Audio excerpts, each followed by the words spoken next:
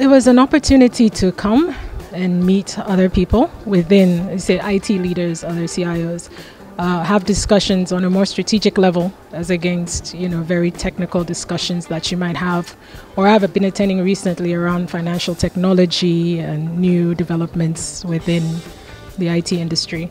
Also, it was an opportunity to speak. And of course, it was a great opportunity to come to Cape Town, which I've never been before. So I expected to meet other CIOs and other heads of IT technology businesses, and I did.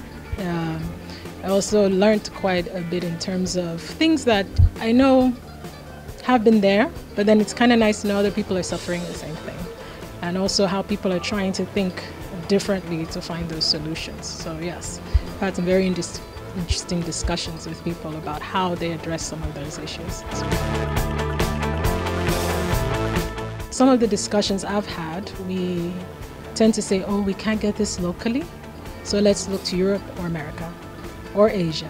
And the fact is we can actually still look within the African continent.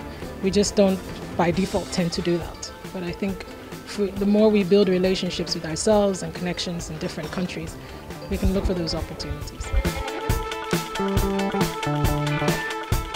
Yes, I did. I found a lot of emphasis on cybersecurity, which a lot of the conferences I've gone for, there's more and more emphasis on that. Being from where I come from and where I work, I know it's something just not even within the industry, the regulators are pushing a lot as well.